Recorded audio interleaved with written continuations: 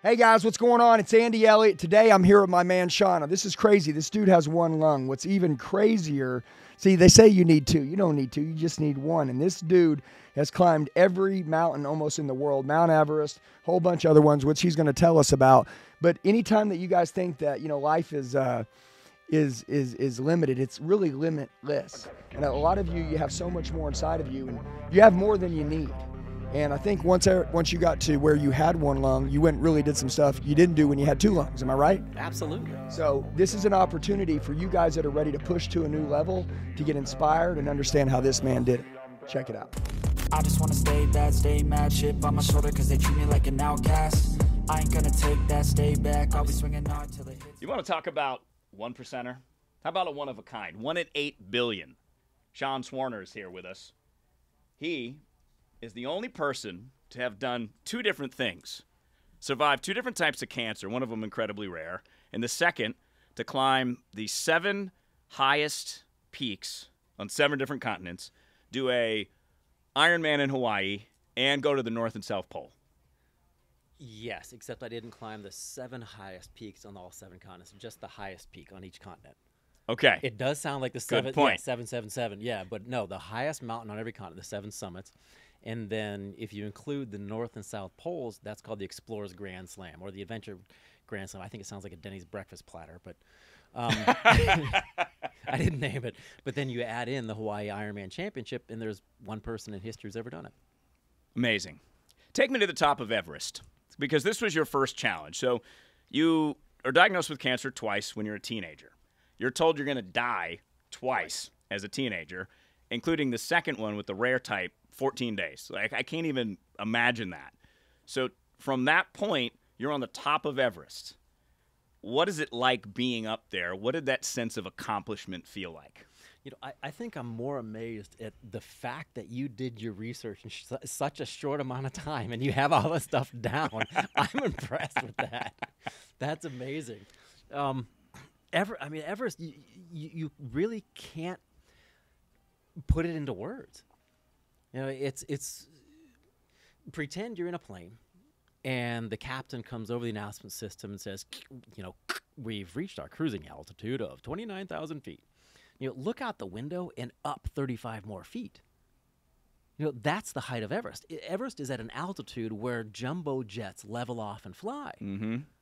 And I was up there with one lung. But the biggest thing that it meant to me was the entire time I was climbing. I was on the mountain for about a month and a half. When I reached the summit, I pulled out a flag that had names of people touched by cancer. It was always next to my heart, in my chest pocket, as a constant reminder of why I was going for that goal. And when I pulled that flag out, wrapped it around the top of the world, it wasn't just me being the first cancer survivor up there. It was everybody who's ever been touched by cancer in the world at the same time, sharing that success together. So did that keep you going, that why, that purpose? Because 29,000 feet, you mentioned you have one lung. So it's hard enough to do with 2 lungs, let alone half the lung capacity when the air gets really thin, when you said you were there for a month and a half and you spent 20 minutes on the summit. So how does that time equate? Because there's a great quote that I saw that you said, I have to find it here, the outcome is worth the trouble.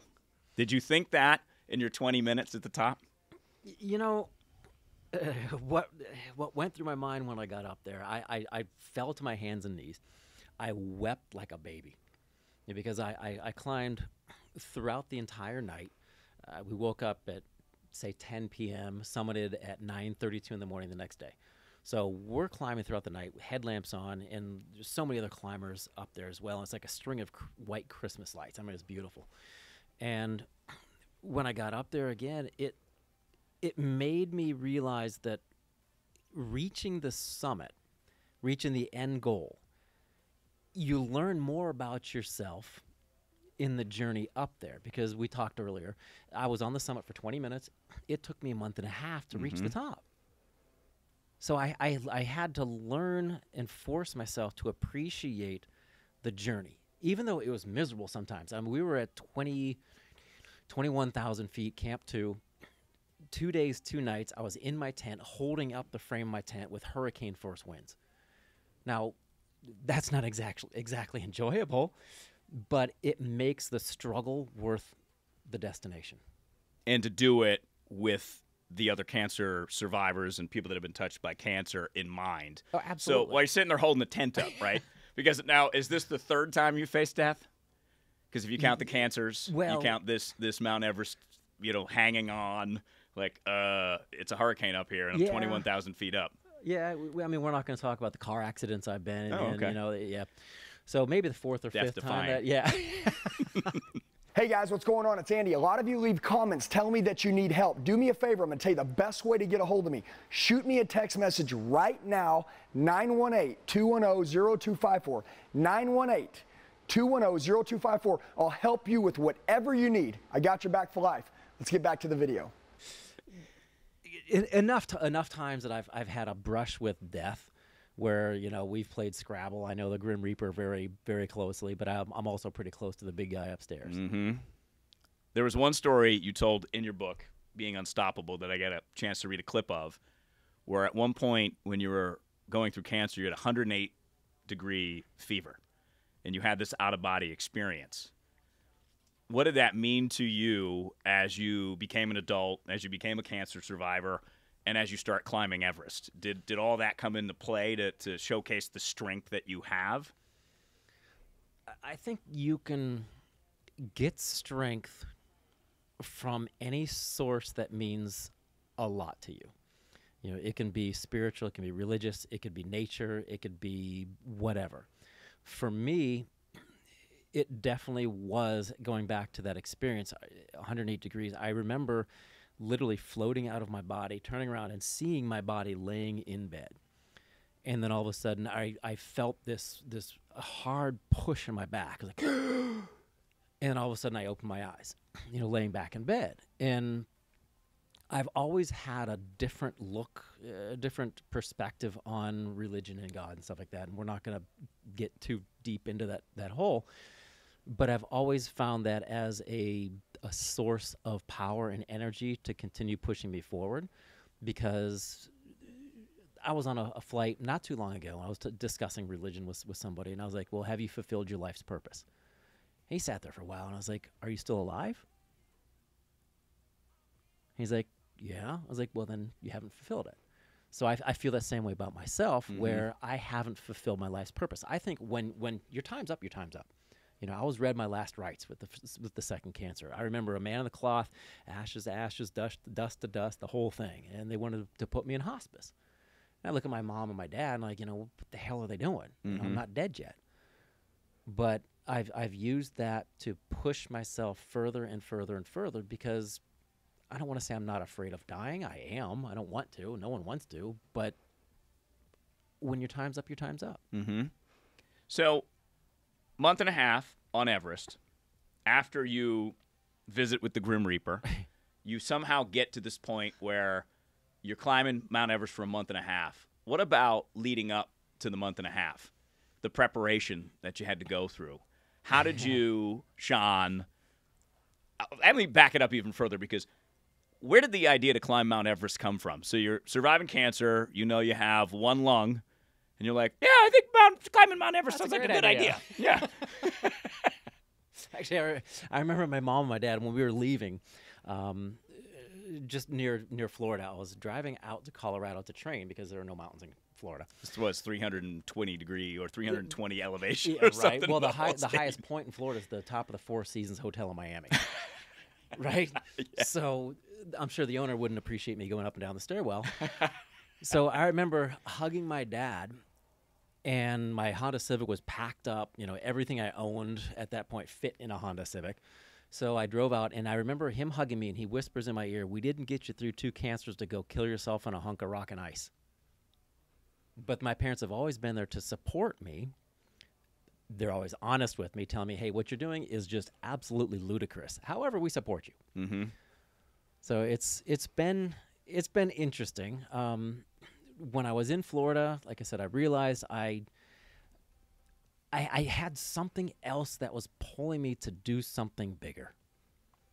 And I did some research and found no cancer survivor had climbed Everest before. I was like, if a survivor's going to do it, why not me? And why not do it for the right reasons? Not for selfish reasons, but to give back and give other people hope. Because there's so many people out there who they need to see something's possible and then believe they can do it. Where I'm a huge believer in the mind-body connection, vivid visualization. I see it in my mind's eye first, and then I know I can do it.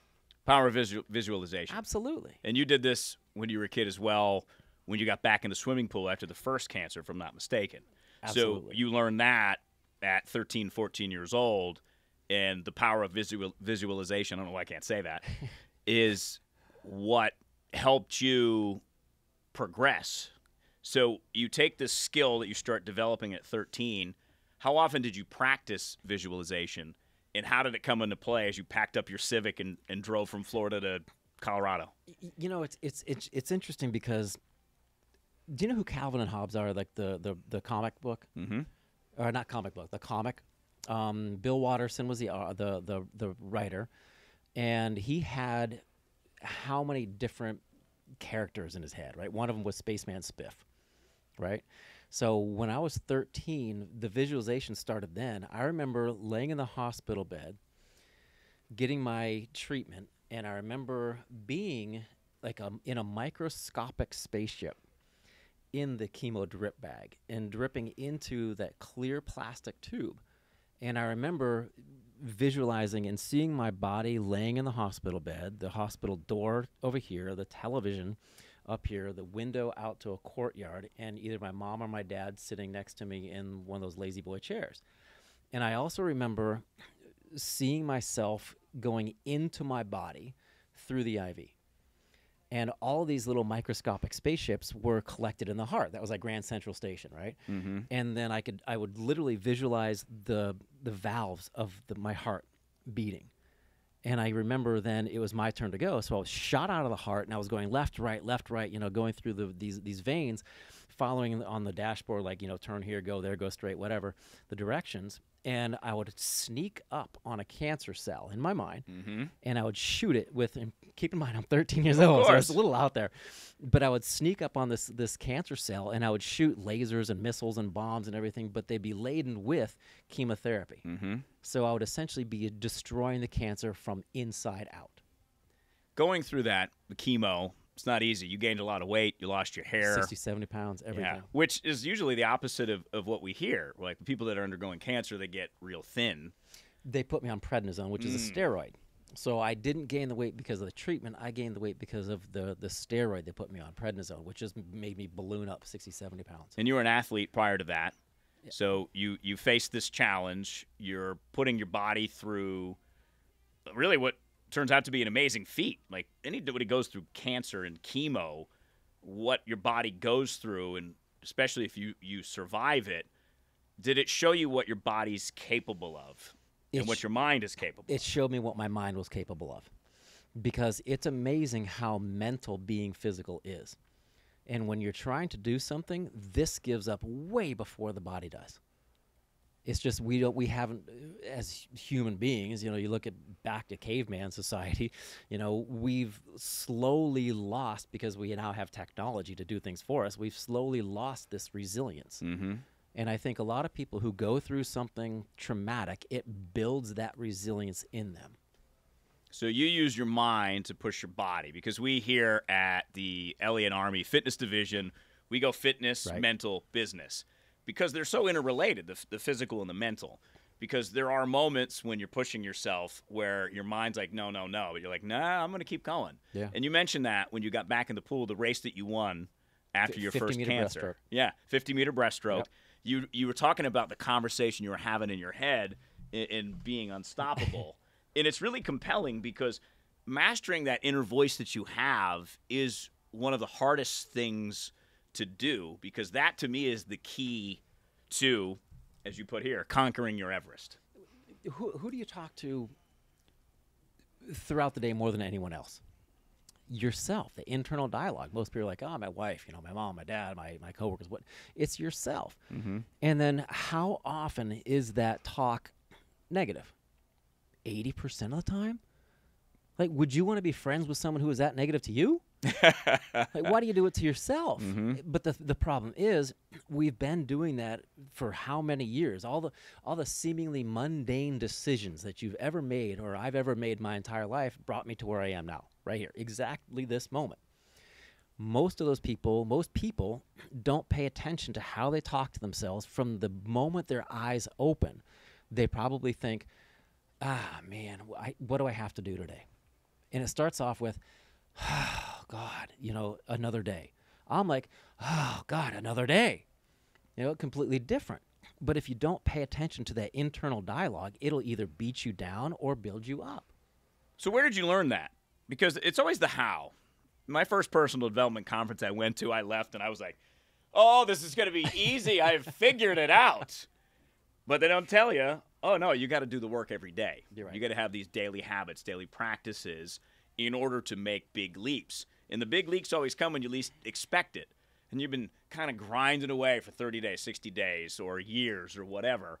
And then you finally have this breakthrough, and you're like, oh, that's why I did the work every day. So take me back to going back to from Florida to Colorado. You have this goal, this mission, this purpose to climb Everest, to be the first cancer survivor to do it, all with one lung. And you're going to train. How does that, the internal conversation, push you to help you physically train to be able to handle what Everest is going to give to you? Knowing everything that I've already been through will be more difficult than anything that I'm about to go through. And also knowing that, looking at how I got through the cancers, it was a little bit of chemo, a little bit of chemo, a little bit of chemo, obviously eating healthy, exercising, everything else. But knowing that consistency was more important than intensity.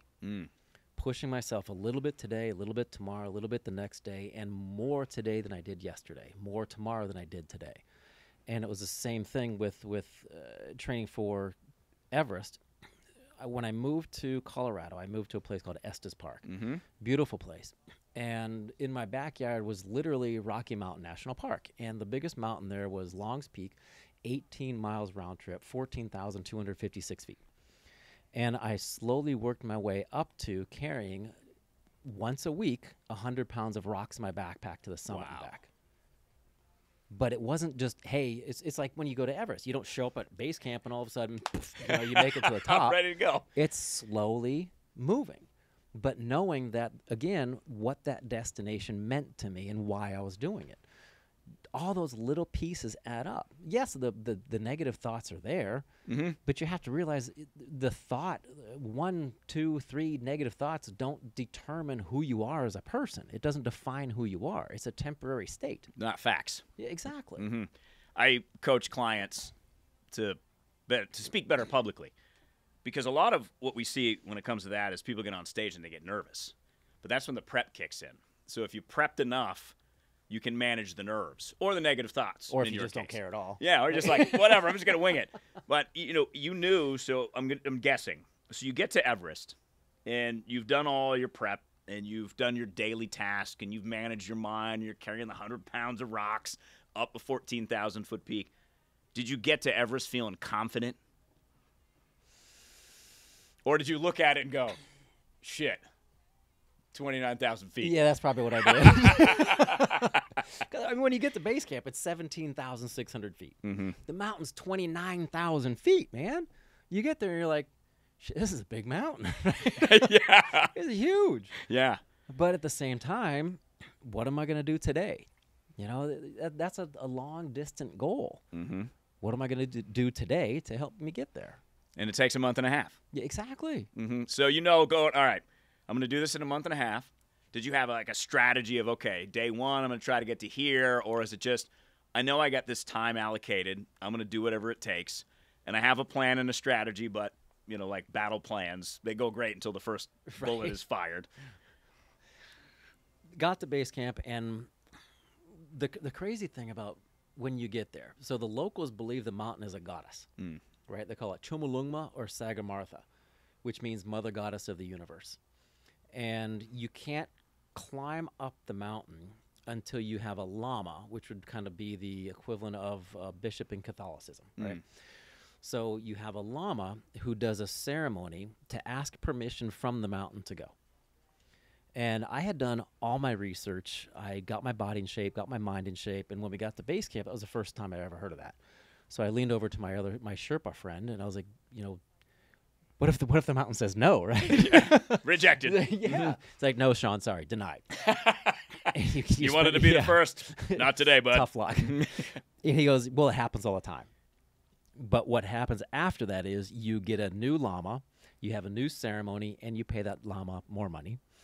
And we're talking like an extra $5 or $10, right? So after that happened, after we got permission from the mountain, then we had a schedule in place. Hey guys, what's going on? It's Andy. A lot of you leave comments telling me that you need help. Do me a favor. I'm going to tell you the best way to get a hold of me. Shoot me a text message right now, 918-210-0254. 918-210-0254. I'll help you with whatever you need. I got your back for life. Let's get back to the video. We went from base camp to camp 1. We would go up with a full backpack, come back down with an empty backpack, shuttling things up the mountain, right? Always coming down with an empty backpack, taking more stuff up. So it did two things. It would help us establish different camps up the mountain, but it would also help our bodies acclimatize. So going into altitude, there's less oxygen. So because of that, the body adapts by developing and growing more hemoglobin and red blood cells. I mean, it's phenomenal how the body can adapt. So we knew that we would do this, and then we'd come back down, and then we would rest.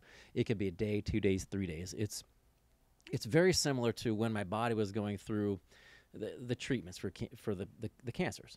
You know, I couldn't go back into the hospital day after day after day after day because the medicine would kill me. If I continued up higher and higher and higher in the altitude, it would kill me. So we would come back and rest. It could be a day, 2 days, 3 days. However our bodies adapted, then we would go up a little bit higher and then come back down. So that was the schedule until we were at camp 3. We're like, okay, let's come back down, put some weight on, eat, rest, get our bodies hydrated, and then go for the summit. So you have to be adaptable. Absolutely, yeah. You can't be a type A personality and be like, I'm going to control the weather. It doesn't work that way. Unfortunately. No. Some of us do. Like, oh, come on. I just want some sunshine today. But you have also, you know, you're talking about going into high altitudes, you know, knowing that your capacity to take in air is not the same as, say, mine with 2 functional lungs that I haven't even ruined with smoking. So what kind of challenge did you know in your head, like, all right, I'm going to have to do this knowing that I have what some might call limitations, but as Andy said in the intro, that's not really how you approach life. You don't approach life as in, I'm limited because I have 1 lung. I'm still going to go do this at Everest. It goes back to what I learned with the chemotherapy, you know, going through the treatments. People often say when you ask them, hey, how you doing? I'm having a bad day, right? In my mind, I'm like, I'm having a less than ideal day. You know, I never put things in I try to never put things in such a negative light. You know, I try to spin a positive version of whatever's happening to me. Where did the idea to keep going after Everest come from? Because you get to Everest. How old are you when you reach the summit? 27. So you're 27 years old. It's like 3 years ago. Yeah, I mean, simple. And then 3 years, you've done crazy things since then. You've been nonstop. So where did the idea to go and, you know what, I did this one. There are 6 more continents with highest peaks on each of those continents. Well, let's go do those. Yeah, I think a few months after coming back from Everest, I forgot about all the shitty things that happened, how horrible and miserable it really was. And I remembered all the good stuff. I was like, let's do it again. There are 2 types of fun, I think. There's like type A, where you're on a roller coaster, you're like, woo, this is great, this is fantastic. And then type 2, in the moment, you're thinking, man, this sucks, this is miserable. But then you get home, you're like, hey, it was kind of fun. So I think afterwards, I forgot all the bad stuff, how frigidly cold I was. You know, I couldn't feel from my knees to my toes going up for the summit push. Couldn't breathe. All the bad stuff that happened, I forgot about. But then I also heard of this thing called the 7 summits. 7 peaks, 7 continents. And because I had a flag that had names of people touched by cancer on Everest, I'm like, well, why don't we continue that and literally wrap the world in hope? And you kept adding names, so new names that Different were added flags. to each flag, right? Different flags. So different flags, different names. names. Yeah. So How did Everest prepare you to do the other ones? Because obviously you think of Everest, you think that's the hardest thing. Oh, the rest that were you can downhill. do. I mean, I was going to say, this is not nearly as bad. So, but still, you still have to travel. You still have to stay in shape. You have to keep your mind sharp. Walk us through that, because I think that, Sean, is one of the most difficult parts. Is you achieve a goal, and oftentimes you're like, what do I do now? Right. And you got to keep challenging yourself and keep pushing yourself. And if you start at Everest, you have to figure out, okay, I was able to do that. Now what else can I accomplish? Because I think that oftentimes, going back to the personal development space, is they tell you about the end. And you've been named one of the most 8 inspirational humans on the planet, which is pretty awesome. Yeah, my because of mom what you've voted done. on that. I think. Well, that's good. She's just clicking. Like, oh, give me the website. I'll just click it 100 times. I got this. But how do you compel people that you work with that the end goal is there, but it's the things that you do in between that get you there that really matter? Because that's that grind that I don't think most people are prepared for, and I don't think most people want to do. What is the ultimate end goal for every human being? We all have an end. Mm-hmm. Who's in a rush to get there? Not me. Shouldn't we all slow down and enjoy what we have? Mm-hmm. You know, I don't know anybody who's in a hurry, minus some other people who really don't value life as much as we do, but I don't know anyone who's in a hurry to get to the grave. Which is a good thing, because Absolutely. As I gotten older, I hit 45 this year, and I started to think of time differently over the last few years, because if I'm lucky, I've lived half a life already. Yeah. If I get to 90, that's exceeding the average. That's pretty good. So maybe I have 30, 35, maybe I have 45 summers left. What do I want to do with those summers? What do I want to do with those years left? And I find that, Sean, slowing down and taking things in and just enjoying even challenges that pop up. And I get frustrated. I'm like, why is this happening? And I'm like, wait. Why don't you just enjoy this? Chill out. It's not going to be easy, but you're alive. Yeah. And, having faced death, how many times total, you think? God. More than a cat's life. Yeah, more than cats' lives.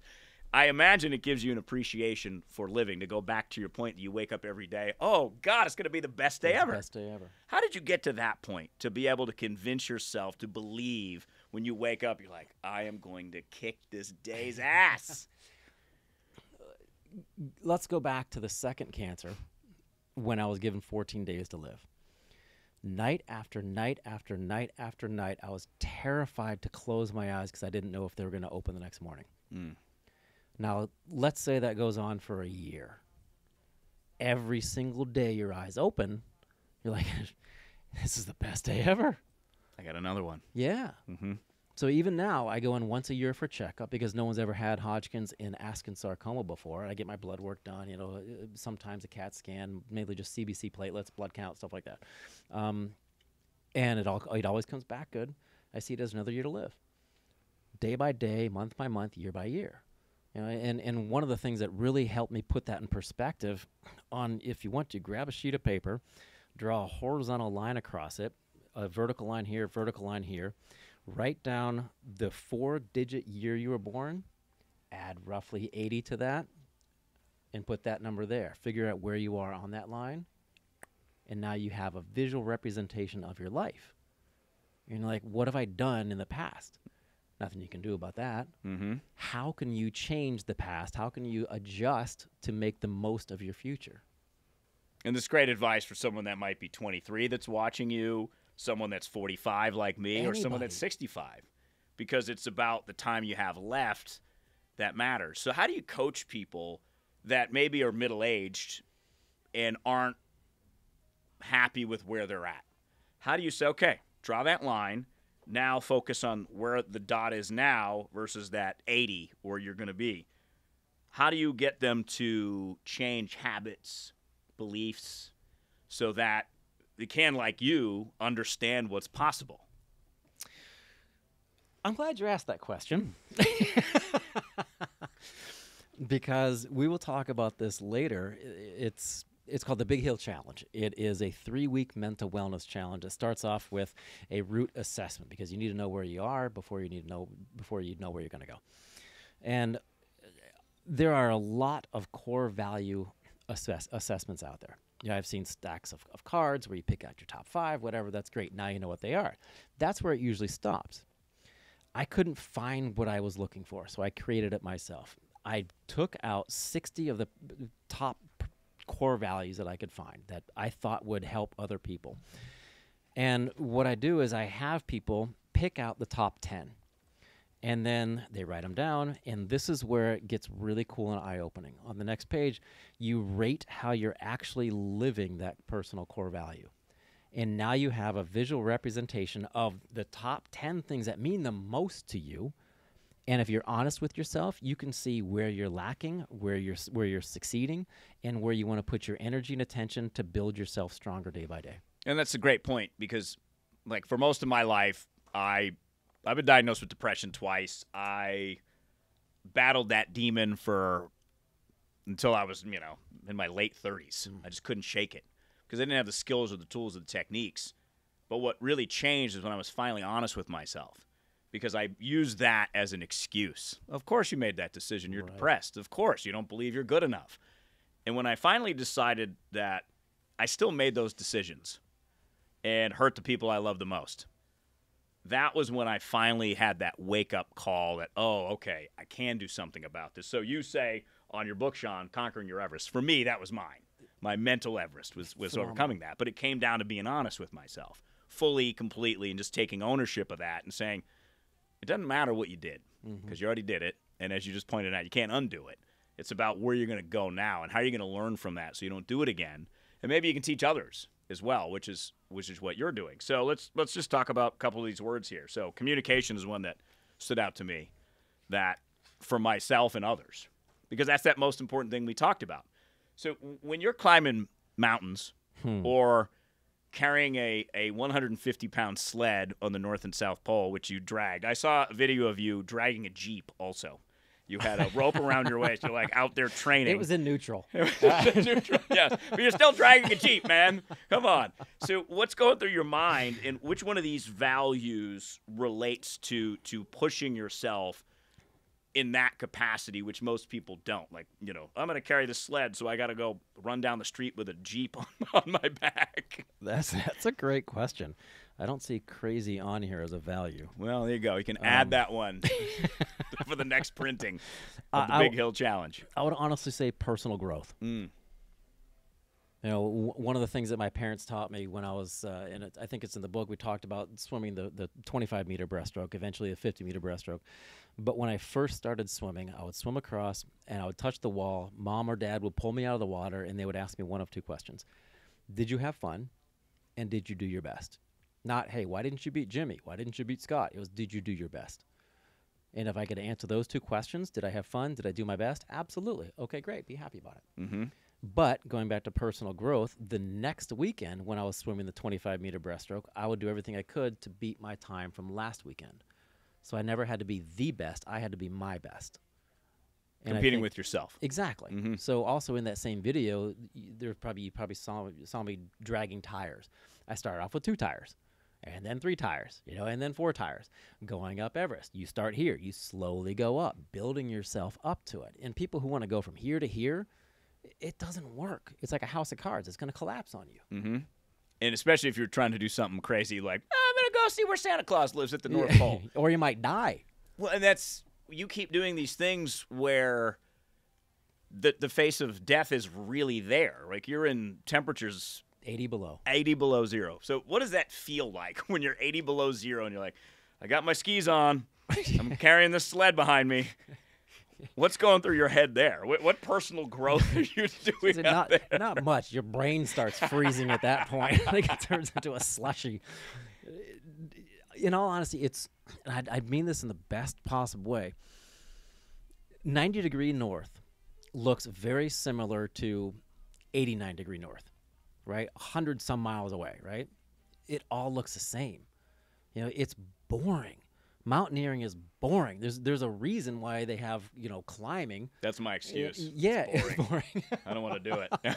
Because it takes so long. There's nothing sexy about mountaineering. People say, oh, climbing Kilimanjaro is sexy. It's romantic, not sexy, romantic, right? Mm-hmm. There's nothing romantic about spending a month and a half in a tent not showering. I hugged my mom when I was coming off of Denali, which was the last of the 7 summits. ESPN was there. They were doing a thing. And I remember hugging my mom, and she goes, I could smell you before I saw you. Here comes Sean. I recognize that BO anywhere. No. God. It's my baby. Yeah, but what goes through my mind literally for the North Pole, about 3 miles out, I was counting my steps, and I kind of went inside, and it was almost meditative. Meditating on it. So for Everest, I had a mantra. When I wake up in the morning, I told you today's the best day ever. I had a mantra going up Everest. With every step, I told myself, the higher I go, the stronger I get. The higher I go, the stronger I get. And again, in my mind, this is going to sound crazy when I say it out loud, and maybe I shouldn't, but I'm picturing this conveyor belt in my body, in the marrow of my body, making red blood cells and hemoglobin. Like it's going down, it crunches up the cell wall, and then it injects things in the middle. So my body's adapting here. But what goes through so many things can go through your mind. It's like, hey, don't fall over there because you're going to die. Another death face. Hi, I'm Sean. I like death, at least to stare at it and wave at it. I pretend. Yeah. So how do you use that in your everyday life? And physical fitness obviously is incredibly important because you can't do any of these tasks without it. So obviously at the Elliott Army Fitness Division, that's what we believe, is that when you take care of your body, your body will take care of you. And you've proven that numerous times, whether it be the Ironman, the North Pole, the South Pole, the 7 summits, your daily life. You're going on a 100-mile bike ride just for fun, Well, like it's no big deal. I wouldn't define it as fun, Okay, but good. yeah, I'm glad. Go ahead. I was going to say, you're definitely crazy. No. So you talk to me about that and how the physical fitness aspect of it and how your daily approach to that is really what pays off, that allows you, despite what some would see as limits, again, going back to one lung, but that physical fitness helps you carry through. So how important is it? So if I'm trying to become a 1%er or a 1 in 8 billion like you twice, how much physical fitness, how much should I pay attention to my physical fitness? For me, it depends on what I'm training for. So, for example, if I am training for Kilimanjaro, take a group up there every year as a fundraiser. I've been up Kilimanjaro now 24 times, and I know how to train for it. I'm not going to hop in the pool and swim laps until my arms fall off. If you're training for the New York City Marathon, you're not going to go hop on a stationary bike and ride until your legs fall off. You're going to train specifically for what you're trying to do at the end goal. So mountaineering, I'm going to go hike up some mountains, which is why I left Florida to move to Colorado. But I'm not always that laser focused. I mean, I'll sit down on Saturday afternoon, watch college football, and all of a sudden a bag of potato chips disappear. I don't know how it happens. They're just gone. They just like poof, disappear. But for the most part, again, I try to eat healthy, wake up, do yoga every day, have a 30-minute yoga thing. My wife and I wake up and we do together. If I'm training for something, then yes, I'm focused. If I'm not training for something, I kind of gain some weight. Let's put it that way. Natural, right? It happens to all of us. Absolutely. But that's interesting because one of the posts you have on Instagram is really like a 5-step process to be able to complete a task. One is set goals that motivate you. So talk to me about that. How do you motivate yourself to keep going after all that you've accomplished? Again, knowing it's not about the destination. It's enjoying the process. I love working out. I love the endorphins that kick in. I love how I feel when I'm working out. Even if I feel miserable, I know I'm doing something good. But going back to Kilimanjaro, I know I can make it. This July will be my 25th trip up the mountain. And it's no longer about the challenge. It's about sharing that with other people. So it's very similar for me. It's very similar to, say, Christmas. I don't need anything. I don't want any gifts. I'm fine. I appreciate it. thank you so much. It's amazing. But I love seeing my nephews and my nieces' eyes light up when they open a present. Giving them something. It's awesome. I love it. It's very similar to taking someone up Kilimanjaro, where they step out of the hotel, they look up, and they see the glacier on top of the peak, and we're 200 miles south of the equator. And they're like, are those clouds? Right? Mm-hmm. And I call that their oh shit moment. So they go, this is real. Yeah. It's like, oh shit. And I enjoy guiding them from their oh shit moment and seeing that transition that they go through to the summit where everybody's in tears. The waterworks, the emotions just come out of every pore. And I can see in an instant someone's life changes. That's the joy I get out of doing what I do. And that's why I train, not for me, because somebody asked me, say, hey, I'm going up Kilimanjaro with you. What do I need to do to train? I'm keeping an eye on what you're doing. There's no way I can do that. Yeah. It's like, well, you're training for you. I'm training for me and you and you and you and you. So what I get out of it is helping other people. Even let's just hypothetically say you get to the top of Everest by yourself, or whatever peak by yourself, whatever goal you want to accomplish by yourself. Yay, self-high five. If you have a team helping you out, you're pulling each other up, you're grabbing each other up, you're pushing people up there, you do it together. I have never made it to any significant peak by myself. The cancer, the mountains, anything. That's important to note because we have a support system, need a support system. And I was just listening to Arnold Schwarzenegger's got a new book out called Be Useful. And he's talking about at one point people describing him as a self-made man. He goes, well, yeah, maybe, but along the way I've had help. This person helped me here. The fact that I moved to America was big. I couldn't do what I did in any other country.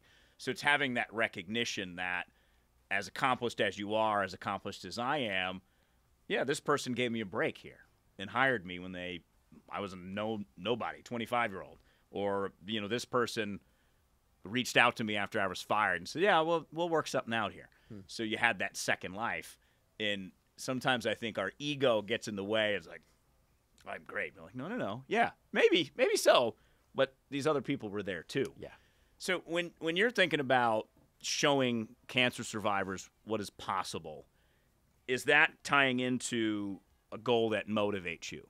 So if you're saying, look what's happened to me, and I'm just going to go test myself to show other people that they can do the same thing. It doesn't have to be the same climb Mount Everest, but whatever your Everest is.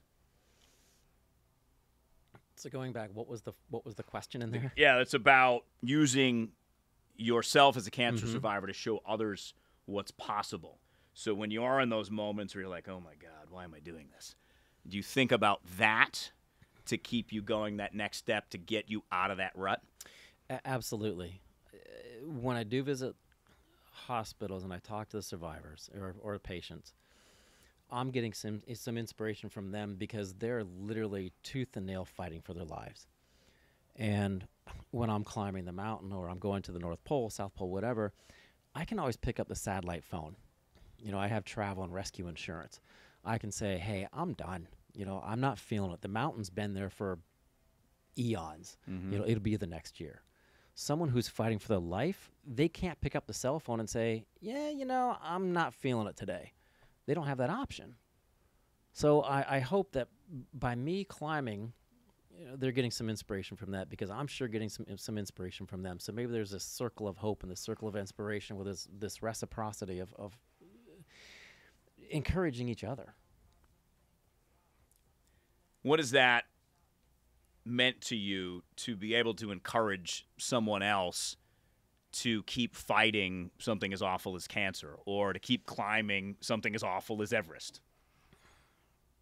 It's meant. That's a great question. It's meant that I've been giving people hope, I think, because I've been thinking this for a long time. The human body can live for roughly 30 days without food. The human condition can sustain itself for about 3 days without water, but no human alive can live for more than 30 seconds without hope. So if I'm giving hope to somebody else, it's all worth it. How do we take that hope and apply it to our lives, no matter where we're at? Because I imagine for you, Sean, you have a structure. You have an approach to your day, which you mentioned. You have an approach to your physical, your mental, to be able to accomplish those things. And that's what I find in studying successful people and people that do crazy things like you, the 1 in 8 billion that are able to accomplish these great things. They have a system of living, I guess I'd call it, that they go back to day after day after day after day that allows those big breakthroughs. Every 3 weeks, personal core values. Every 3 weeks, so do it constantly. It's in here every 3 weeks. And also, what is amazing is how many people, when they wake up in the morning, grab their phone, they turn on the news, they get inundated with this negativity. Mm-hmm. When they go to bed, they're on their phone, they get inundated with this negativity again. You know, bookend your day. You know, start off with your brain is like a computer. If you don't program it the way you want it to be programmed, it'll be programmed for you by external factors, external forces. So if you're not careful, that negativity will inundate your brain. And it's your thoughts are very akin to a glass of water. Let's say dirty water represents negative thoughts, clean water represents positive thoughts. Let's say you have a glass of dirty water, you hold it underneath a spigot, and you constantly flush in clean water. What's going to happen? Positive thoughts, right? Clean glass of water. So you start your day with an affirmation that goes back to one of your personal core values. So now you're starting your day off with an intention of doing something to support what matters most to you. And then at the end of the day, what I always do is, even if I don't write it down, my wife and I will share them with each other. Write down, as opposed to being negative, oh my God, I have to do this tomorrow, I have to do that tomorrow. If you went to bed with an attitude of gratitude, you would sleep through the night like a baby. And I don't mean like waking up every hour crying, but I mean like right through the night. So write down 5 things you're grateful for, right? You know that happened that day. So you know you're already grateful for your health, your family, stuff like that. That's a given. But write down 5 things that happened specifically that day, and then journal about one of them. I'm most grateful for blank because blank. And that connecting word because helps you link it back to your personal core values. So now you're going to bed with an attitude of gratitude. You're thankful for everything you have, as opposed to looking at all the things you don't have, wishing you could be different. You're going to bed with knowing what you have, attitude of gratitude, and you're waking up in the morning with an intention and an affirmation to start your day. The bookended, right? With Absolutely. That positivity, like you said. So how do I sign up for the Big Hill Challenge? Where can I go to get more information on that? That's easy. What's it called? TheBigHillChallenge.com. Mm-hmm. BigHillChallenge.com. So it's a great way to start because, again, oftentimes this is not what we're taught in school. We're not taught about core values or how our minds work and how I like to say our minds play tricks on us. It's always trying to talk you into doing bad stuff or believing that you're not good enough or whatever. So that brings up another question. My personal theory on that is you have like your fear brain and your ego brain, and they always compete, especially if you start to get some success and your ego's trying to talk you into, oh, I'm the man, and then your fear voice is like, you ain't good enough. So you have this competition. Facing all the things that you have, Sean, how do you manage fear? How do you manage your fear voice? How do you manage that fear feeling? Yeah, that's interesting because I call it the gremlin. Right? Feed it after midnight, and you never know what happens. Exactly. I don't want to get them wet either. The gremlin's over here chirping, hey, you're not smart enough. You're not strong enough. You're not whatever. You don't have the education. They're going to laugh at you, whatever it might be. You're going to fail miserably. I think that in my past, that voice was there from my mom, my dad, whoever it might be, a parental figure saying, hey, be careful. And it comes from a loving place. Mm-hmm. They're trying to protect you. But now that you're older, you still have that gremlin chirping in your ear. Don't do that. You're not smart enough. You're not strong enough. So what I did was, and again, this goes back to the vivid visualization and picturing things. Again, this is going to sound crazy. I named my gremlin. He's Cooper. Right? Sounds so nice. Right? It's my friend Cooper. So Cooper, and whenever Cooper rears his ugly head, I'm like, dude, stop. So I go back and I pay attention to that internal dialogue. I'm like, Cooper, cut it out, man. Like, look, we both want what's best for me. Let's work together to make it happen. I know in this, I don't do this all the time, but once you realize that gremlin, whatever you want to call him, was there to protect you at some point because he loved you or she loved you, whoever, Yeah. your parent. They still do. Mm-hmm.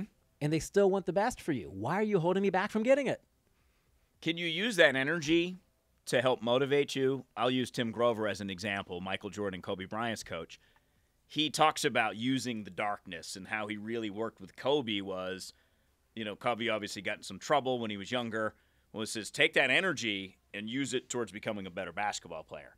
Can you use Cooper and say, all right, Coop, we're going to work together, like you said, and I'm going to use that energy that comes into my body to fuel me to take that next step? Absolutely. When you get anxious, when the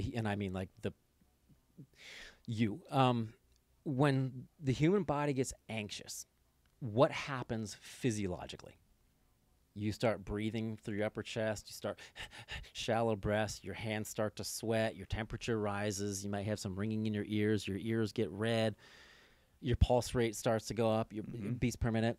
Now, what happens physiologically when you get excited? Your respiratory rate goes up. Your pulse goes up. Your hands start to... It's the exact same thing physiologically. So if I feel that and it's happening to me and I'm going for a summit or I'm scared about something, I'm like, again, paying attention to the internal dialogue. I'm like, look, take a deep breath. I'm not anxious. I'm not scared. I'm excited. And I will flip the script on it. I love that because that's going back to that internal communication, that dialogue Absolutely. that drives all of our decisions and our beliefs. So that's what I want to ask you about, too, is your beliefs. So the cancer seemed to almost shred limited beliefs for you because, all right, I survived it once, I survived it second, and in this book, Being Unstoppable, you talk a little bit about the internal dialogue that started, like, why am I going through this cancer? And then the second time, why are you doing this to me? How did you start to turn that around to be able to apply it in this way, in this Tim Grover, Kobe Bryant, into this Sean way? I think I sat there for such a long time. Why me? Why me? Why me? And then why again? Why again? My God, like, what didn't I learn the first time that you're sending me through this again? And then I realized there's nothing I can do about the fact that I had cancer. That was a fact. Nothing I could do about that. I couldn't do anything about the situation. I couldn't change it. Nothing. That was out of my control. What was in my control was how I reacted to it. And I told myself, look, there's nothing I can do about it except to change and control how I react. Because you can control, you have a choice in every situation you're in to choose how you want to react. So you can have the flight or fight, you can do whatever you want to, but you can always choose in every situation, you have a choice in how you want to react. And I decided that I wanted to choose one that was more positive, more of an outlook of growth, more of an outlook of living. For crying out loud, I was 13 the first time, 15, 16, 17, 18, my teen years.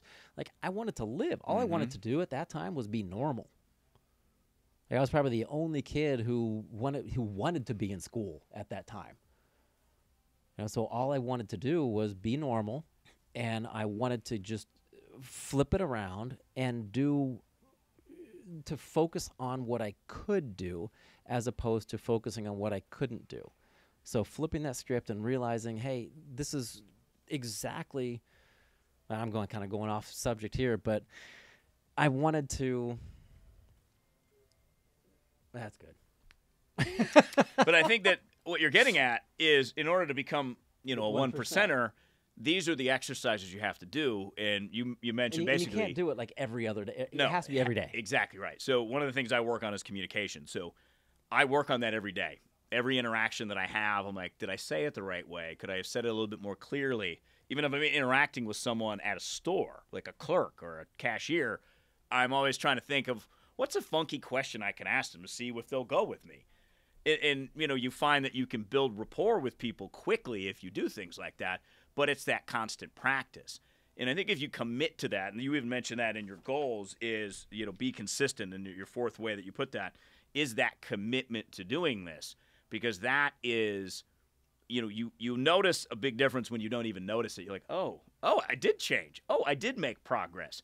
And I think that to me always seems like that big gap. Like when you give your keynote speeches, you spell out, all these accomplishments, how to do it. It's just, okay, you got to commit to doing it every day. And there's no real shortcut to that. There's no way around that. So how do you coach people to go through that to be able to maintain the practice? Again, it goes back to your personal core values. Like, why are you doing it? If you have a deeper seated reason for doing what you're doing, you're going to not feel like you have to do something. You do it because you want to do something. So if you have that underlying meaning and the reason behind it, you're going to have a deeper purpose. Mm-hmm. So what's next for you, Sean? I mean, you've done things that no one else in the world has done. You've beat cancer twice.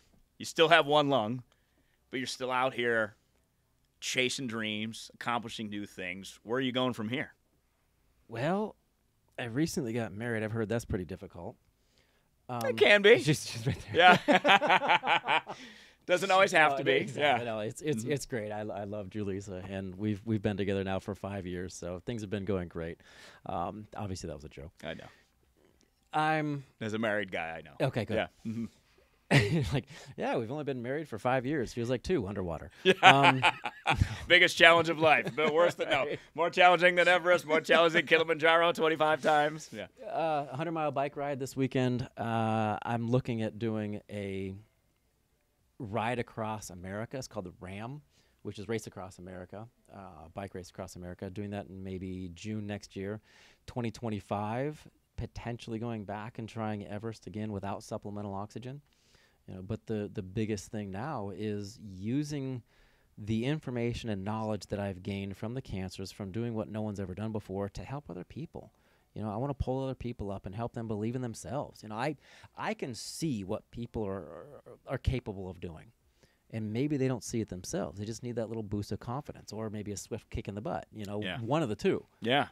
When I just got back, I told you, from a month-long journey in Europe, and I'm looking at these sculptures and these paintings and these buildings, and it reminds me of what a human can do. And to go back to your team, like you look at something like the Duomo in Florence, which took like 500 years to build, but the detail is immaculate. It is so spectacular.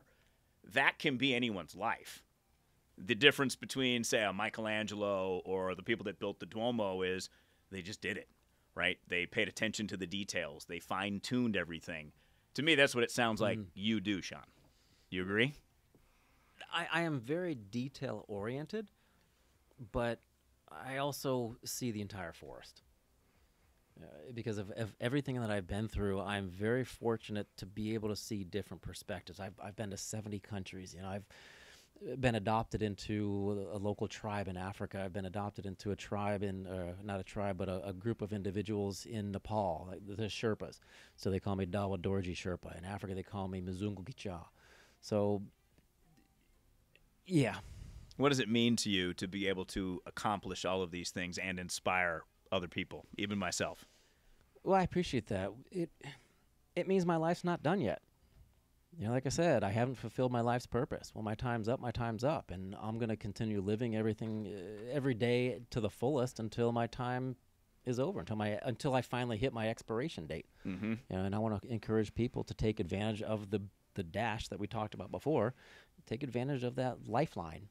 And you can get started with the Big Hill Challenge. It's proverbial. You don't have to climb any mountains. You don't. Just your own mental mountains, right? It involves your physical, it involves your mental, and it will get you right. So go sign up for that. Learn Sean's method. Read his book, Becoming Unstoppable, because you certainly are. Sean, thanks so much for being here and sharing all this knowledge with us. Appreciate it, man. It's an honor. Hey guys, I just want to tell you, you're the true 1%ers. You made it till the end of the video. Do me a favor, share it with the friend that wants to go to another level. Make sure you like the video, comment below so I know who you are, set your notifications, and then subscribe to the channel. We got daily sales training videos dropping. I'll see you soon.